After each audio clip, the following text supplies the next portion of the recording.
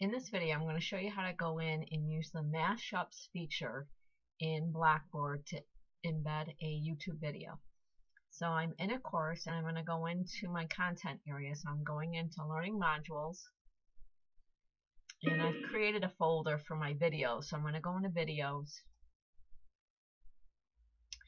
and what you're going to do is go up and point to Build Content, and underneath Mashups you'll see an option for YouTube video, so click on that. Alright, now I can type in a topic. If I know the name of the video, I can put that in there. I'm gonna go to YouTube and I found the video that I wanted, so I'm going to go to Share. I'm just going to copy the URL and go back into my Blackboard account, and I'm going to paste that in for the search. Alright, and then hit go. Alright, so it's given me the video that I was looking for because I was very specific with the URL. If you just did a search for a topic, you would get a whole listing of videos to look at.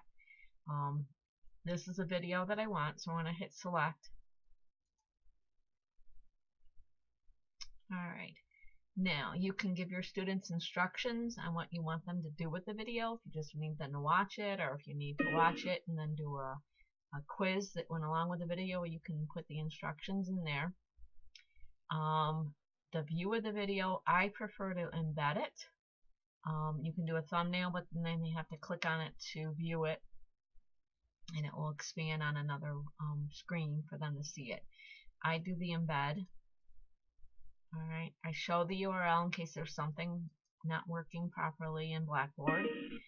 I include the YouTube information so that it's getting credit for the person who actually created the original video, if it wasn't one of yours. I'm not uploading a video, so I don't have to worry about that. Underneath the view option, I always have it set to yes. Track number of views, I turn this on this way. When the students click on it, it records they've clicked on that video. You do have the option of to display it during certain times. Okay, so at this point I've done all the settings and I'm going to submit that. So because I set it to embed, it automatically shows up in the window and they can watch it right here. There's an advantage to this because you don't want to send them out to YouTube to watch a video. They might get out there and then get distracted with other things that are popping up on their screen. So they can click on this to actually watch the video right in Blackboard in their course.